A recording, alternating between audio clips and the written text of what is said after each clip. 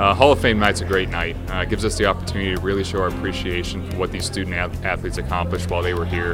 Every single one of them was a top-class athlete, put NKU on the map as far as where we are athletically. An event like this really gives us the opportunity to showcase their talents and what they meant to their programs. This night's all about our inductees, their families, and their fans.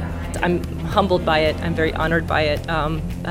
Very surprised by it. I was not expecting it. I don't think anyone goes into their college career thinking, that this will be, where they end up, and I'm just extremely honored and very happy. It's a tremendous honor for me and my family.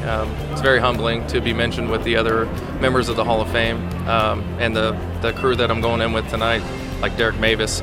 But we're an NKU family, the Marksberries are. My brother played here, my wife went to school here, it seems like forever, and then worked here even longer. So like I said, it's a tremendous honor to be a part of this and NKU history. Well, I'll say it tonight at the presentation. It's about the environment that was set here with this team. And these guys weren't the most technical players I've ever had coached in my life, but they are the hardest working kids that I've had to deal with, because I put them through some crazy things and they were like little puppy dogs. They just kept coming back for more. So it's kind of neat having these kids here, and it's all about them. They did this thing. I just run along for the ride.